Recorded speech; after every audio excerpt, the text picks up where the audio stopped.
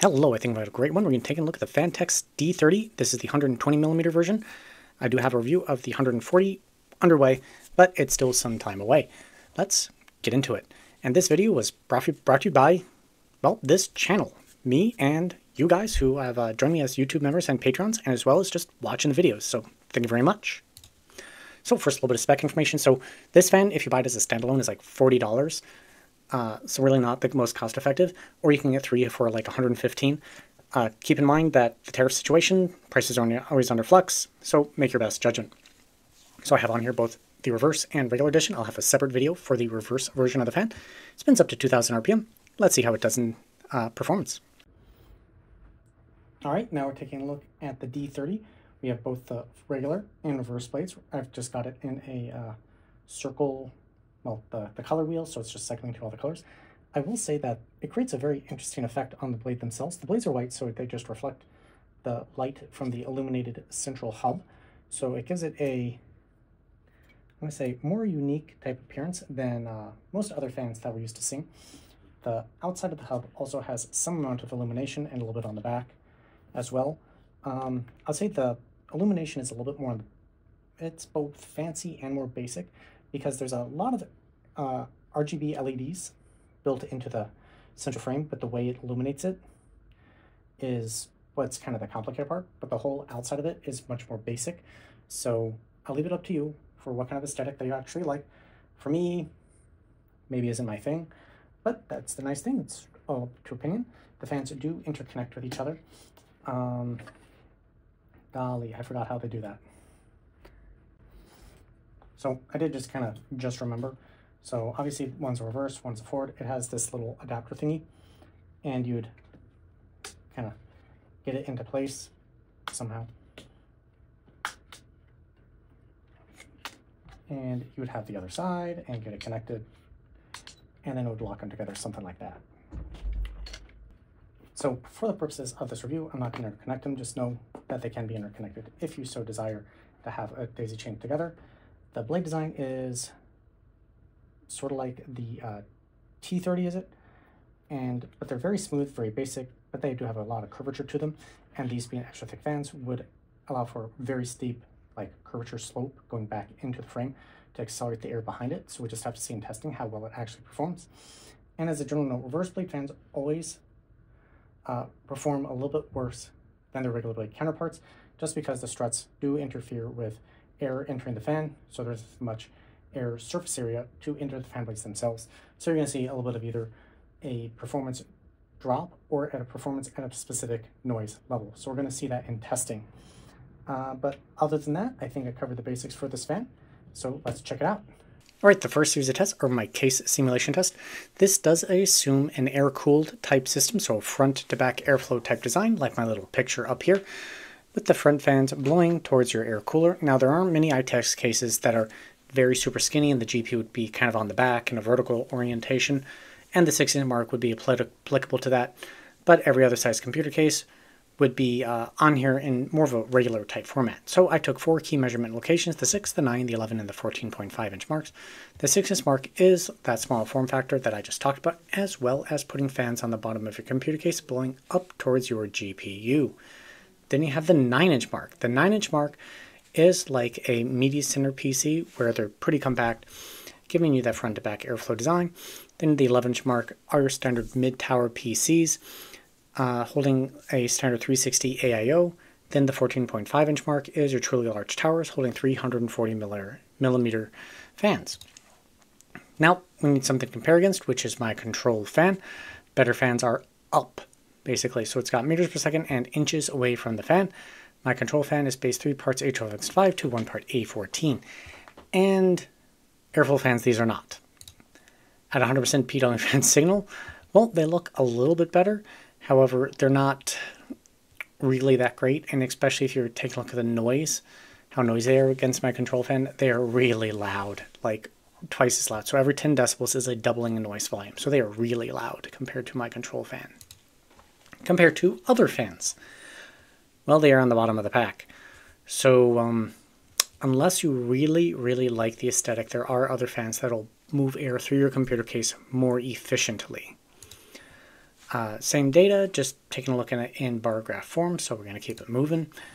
At the noise normalized 17.5 decibel reading, they once again are well towards the bottom of the pack, so we're going to keep it moving, bar graph form. And at 100% P-dome fan signal, they're finally starting to catch up, but they're still at the bottom of the pack. So, reiterating the point, case fans, these really aren't, so they won't move air through your case as efficiently as other fans. They will do the job, but they'll be noisier. So it is up to you if you want to have this exact aesthetic for this job. Locking into specific RPMs, I'm going to move through relatively quickly because we've already established that this fan is towards the bottom of the pack, so we don't need to beat the dead horse. Then we have meters per second versus decibels in noise efficiency, and no surprise, they're well at the bottom of the pack in decibel reading, same thing, but this time in zone, and they once again are at the bottom of the pack.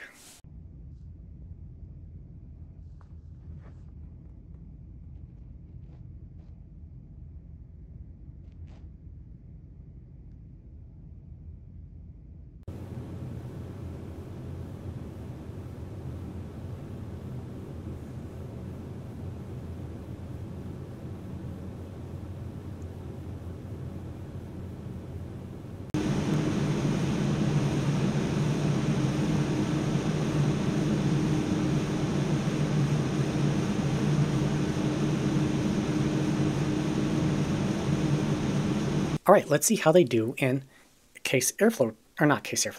cooling situations. So my cooler of choice here is the Noctua U12A air cooler. And the first graph here is airspeed versus RPM. This is a blade efficiency graph. And the blade design is overall very effective. Could be a little bit better, but overall very effective, both forms of the fan. Better is in the arrow direction on both these two graphs. And then we have airspeed versus the noise efficiency. And it is possible that I did receive a lemon of the fan when I purchased it. But from the samples that I had, they're both noisy. And considering that the both regular and reverse fade are lining up very closely, indicates to me that it's probably not a lemon, but I can't rule it out. This graph is thanks to viewers like you and my Patreon members. You guys rock. I was able to purchase a radiator for doing testing. It's the Nemesis GTX 140. Unfortunately, I don't have a custom loop as of yet. Hopefully, as this channel continues to grow and evolve and stay around, I'll have a custom loop for my test system, so I'll get better thermal data. I'll get into that in a second. So what this graph is demonstrating that the U12A and the Nemesis line up fairly close to each other, so that I can say that there's a relationship for the two types of cooling devices, air and liquid cooling, in terms of the resistance to airflow going through it. This isn't saying that the cooling capacity is the same. It's saying that the resistance to airflow going through it. So a fan that's good at one will be good at the other. That is what this graph is indicating. So, as I mentioned, I have a test system, and it does have a cooler on it. It is the Arctic Liquid Freezer 3, and I believe I have a piece on my channel as to the testing methodology for how I'm going to do it. Basically, I do have one fan that's locked at a fixed RPM, and I let the test fan fluctuate its RPM based on whatever testing parameters I have set up, and I gather performance data. Simplified version. I'm not super happy with it at this time. I personally think that there's some inconsistencies with it, like the A12X G2. So, sorry, and I noticed one error. The NFF12 is not at 0.4. That is a error where it's pulling data from on my Excel sheet. Anyways, the other ones are correct. I'm not super happy with the way the data is collecting. Unfortunately, I'm kind of stuck with the AAO at this point. So I'm going to give it the best that I can do, and hopefully continue to iterate and evolve and make my testing less and less janky over time. Anyways, this is my noise normalized at 10.5 decibel reading, and the D30 is well towards the bottom at my 17.5 decibel reading, so this is a little bit louder. The D30s are still well towards the bottom, with the top performer being the NFF12 in this regime. And where's the A12X 5? Right there, well towards the top, so it's doing really quite well. Oh, and my thermal load on the CPU is 165 watts on an 11700K. And letting everything go to max, 100% PWM fan signal. The D30 is sitting, well, still towards the bottom of the graphs. So indicating that it's not doing, I mean, it's doing just fine. The temperatures are actually pretty good. But there are other fans that seem to be doing a whole lot better than it.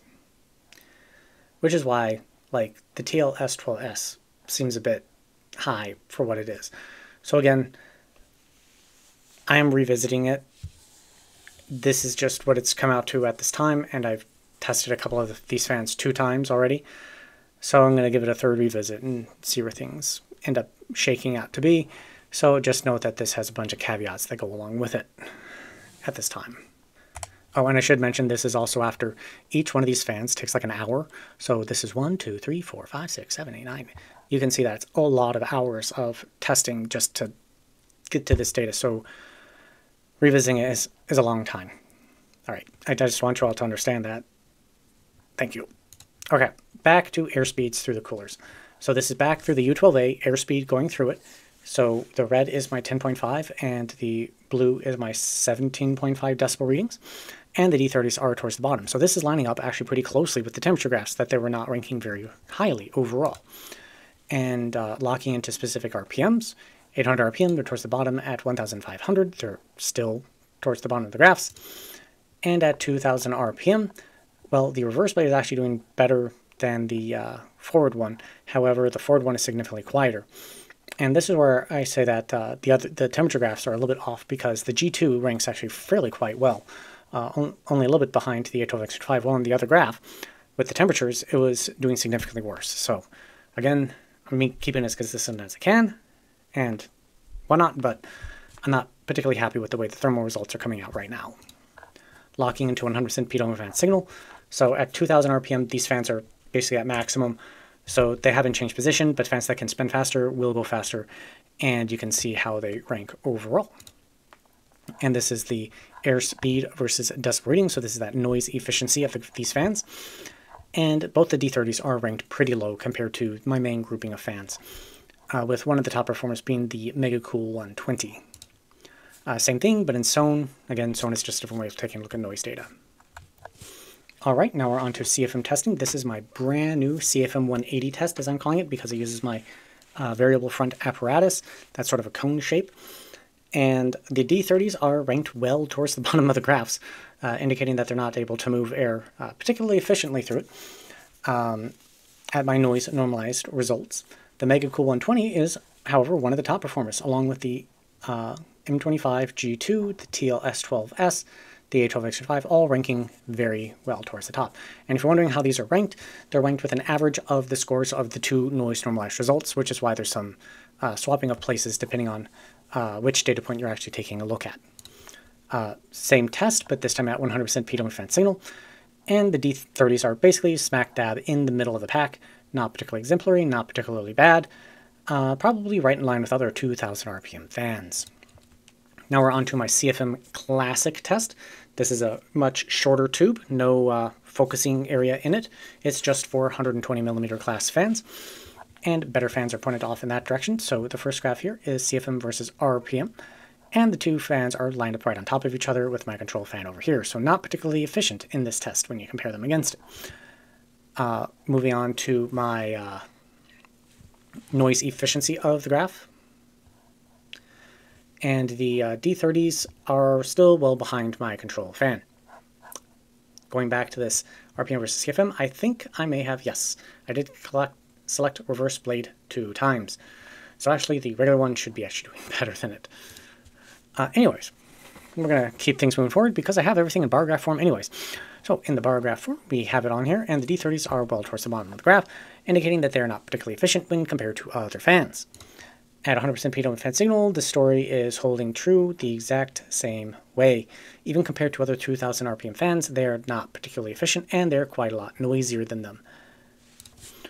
Now, in terms of CFM versus the decibel reading, both the D30s are well towards the bottom, with the reverse blade doing particularly bad in this test. This test is notorious for being bad for reverse blade fans, even with my newest modification to it to help reverse blade fans with it. They still underperform when taking a look at this test. Alright, so for low wattage CPUs, it's not doing particularly well because that is indicating into my noise normalized results. For high wattage CPUs, again for a cooler that is able to handle the thermal load that would be considered like a high wattage CPU, more than 100. Probably more than like 120-ish. It's also not a great choice. Now, Phanteks has an AIO that uses these fans. I'm sure it does so it's fine, but based on my testing, if you slapped other fans onto that AIO, it would do even better. So for small compact cases, this is a bad choice. For medium to large cases, it is also a bad choice. And for my CFM 180 testing, it's an okay choice. So that brings us to the raw data. This data does belong to me and this channel. If you would like access to the data, it is available if you become a Patreon or YouTube member at one of my higher 2 tier levels. You just need to send me an email and request access. It is on a Google Drive. For that access, I plan on updating it